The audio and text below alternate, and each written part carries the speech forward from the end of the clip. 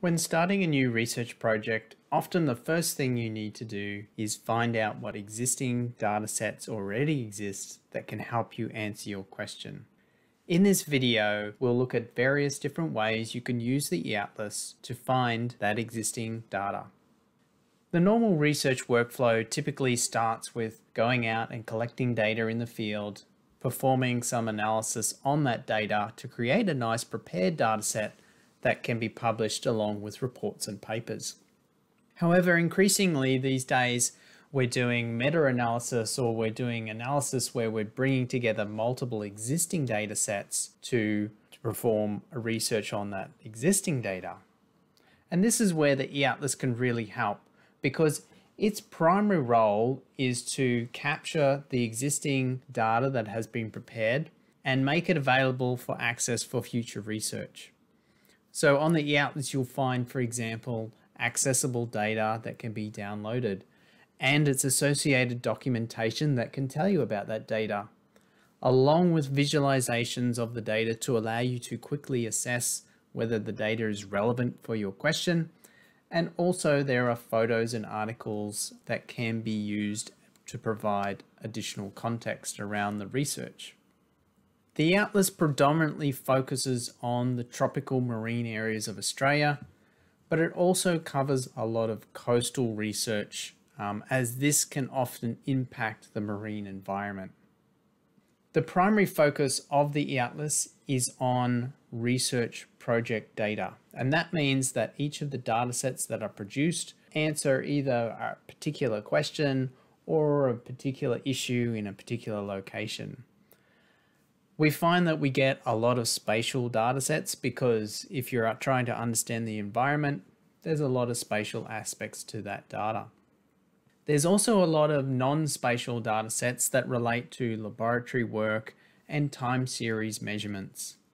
We also have a lot of reference data which provides context around individual research data because it sets the scene of where that information fits in with the environment. We also have an increasing sized catalogue of analysis code that is associated with research projects, and this will probably expand in the future. In this section, we'll look at using the eAtlas to answer a particular set of questions, an example research question. And through that process, we'll discover various different ways that you can find data and some of the limitations of the various aspects of the eAtlas that help you know where to go if you get stuck. So the eAtlas itself is a website that has access to datasets and articles. On the front page, it lists the latest ones and provides a set of examples of what type of content you will find in the eAtlas. If you're trying to answer a particular question, you're probably going to go almost immediately to using the search. In this particular demonstration, we're going to use an example where what I'm interested in is understanding where seagrass exists around Lizard Island in North Queensland. So I'm going to start off with searching for Lizard Island and see what type of content that I get. When you do a general search on the website, it'll search through all the content that it collates, which includes the metadata records in the eAtlas catalog, along with images, so photos and articles, and you might find the occasional video that's been referenced in here. If I search more specifically for Lizard Island and seagrass, I'll find that we get a few images and one overview. But in our case, we're actually most interested in data sets, so this is no good. We can use the advanced search here to restrict what results we get to just the metadata records. Now, if we search with this, obviously it's too restrictive and we're not getting any results. And the reason is that this is not finding any metadata records that have the words Lizard Island in it and seagrass. This doesn't mean that there isn't any coverage, it's just that those words aren't listed in those metadata records. And if we search just for seagrass, we'll see that in fact there are lots of records associated with seagrass that probably do have coverage.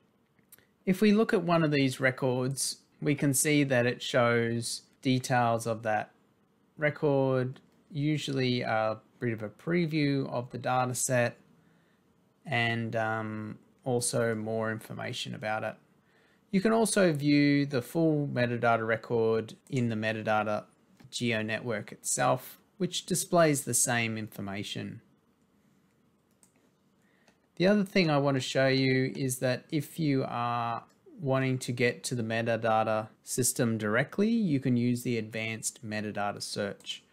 And that'll take you through to the search page of the metadata system. In here, you can do more advanced searching.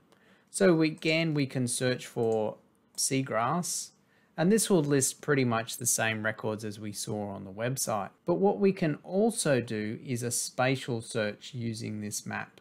So we can scroll the map using the mouse, use the scroll wheel to zoom in, and then we can find Lizard Island where we're interested and draw an extent. And what that will do is limit the search results to those which have a match at that location.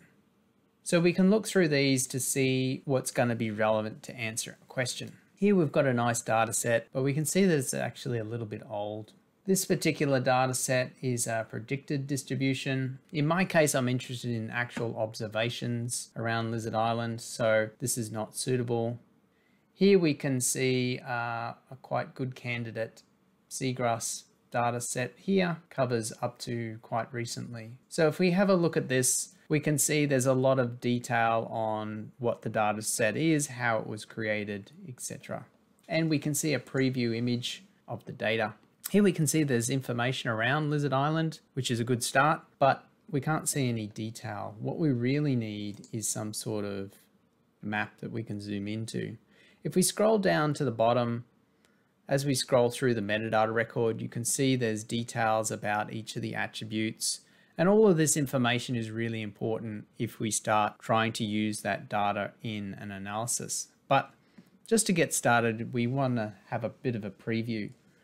The downloads and links section is quite important. It shows you things like a link to where the project information is on the NESP website. So if we have a look there, you'll see that there's a page for each project, and here you'll find things like the final reports, which will provide additional information around the data set. You'll also find a link to the page that represents this project on the eAtlas, and here you can find associated images and videos, and also the data sets that came out of that project. You can find the data download. So this is if you actually decide that you want this data in your own analysis, you can download it. And finally, probably what we're interested in at the moment is an interactive map of this data set, so we can directly have a look in on Lizard Island. Now, if we zoom in on the map, then what we can see is actually the green dots represent observations where seagrass was present, and the white dots represent where it was absent. So now we can actually see the distribution of seagrass around Lizard Island, and we've kind of answered our original question. If we wanted to use this data in our own analysis, we would then download that data and we could bring it into various GIS applications or process it in some programming language. In this section, we're going to talk a little bit more about some of the features within the mapping system that can help you find a broader range of data sets. So let's imagine you've started off with a metadata record and you've come through to the mapping system and you can see a particular data set. And you're curious as to see whether there's any other similar data sets within the mapping system. Now, when you add a layer in the mapping system, you can get these overlay layers, which is the list of, or it's a tree which represents the catalog of all the layers. Now, this includes the eAtlas layers, which generally correspond to the metadata records in the eAtlas, but it also includes layers from many other organizations.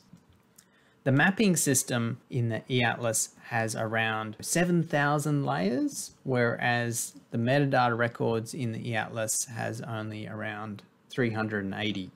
So it is a bigger catalog, but it means that the layers that you find from other organizations will have a little bit more variability in being able to download the data. Now, one thing I'd like to highlight is that if you've got a particular layer already loaded, it shows up in yellow so that we can find out where it is in this particular tree. So we can see that within the eAtlas, this particular seagrass layer exists within the biota category.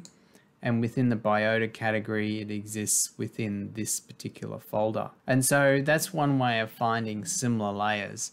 And here we can see that there are two data sets. One is an older version of this 2018 data set. We can also see that there's a few other data sets that might be of interest to us. So we've got seagrass as a coastal model, for example. Another thing to point out is that all the data sets that are within the eAtlas have a code that at the start which indicates their general extent. So GBR represents data sets that pretty much cover most of the Great Barrier Reef. Coral Sea is fairly obviously the Coral Sea. AU for those that cover the whole of Australia. Queensland are generally ones which are more coastal along the Queensland coast. TS for Torres Strait, WT for wet tropics. Yep. So that can help sort of quickly tell whether a data set is in an area that you might be interested in. Now, for the other data sets that are here, you can just browse through them and find out what they contain, or you can use the search itself. So here I've done a search for temperature, and here you'll find records that are in the eAtlas. Often this code, seeing these codes indicates that it's coming from the eAtlas. A lot of other servers don't use that convention. So we can see here that we've got another data set, time series for temperature, and we can get the metadata here to find out more information. If we add this data set, we might be thinking, well, where is this data? So for this, we can see its description, but under options, you can do locate, and that will zoom to the extent of that data set. So we can see that this data is actually national, and it has a whole bunch of points around Australia. If you click on them, generally you'll get some information which corresponds to the data in the data set itself. If you go to the description and go to the bottom, you'll find generally a point of truth, and then from there you can go to the actual metadata itself. And here you'll find various ways of actually downloading that data. So here it seems to be available through NetCDF as threads, or you can get it through the AODN portal. So there's some of the different ways that you can find data using the eAtlas. Generally, you'll find that you generally start with searching the website because that provides access to images and other various forms of content. And then you can move up to the metadata search, and that provides consistent access to research data from pretty much all the NESP and NERP research that's marine and coastal. And then you can progress up to using the searching within the mapping system. The mapping system obviously provides more layers to be discovered, but generally it's not as powerful in terms of being able to filter down to the records that you're actually interested in. So if you have any questions about using the eAtlas, or you're having trouble finding a particular data set, feel free to contact the eAtlas team. We generally have a pretty good idea of what data is available, and we can help you find data for your projects.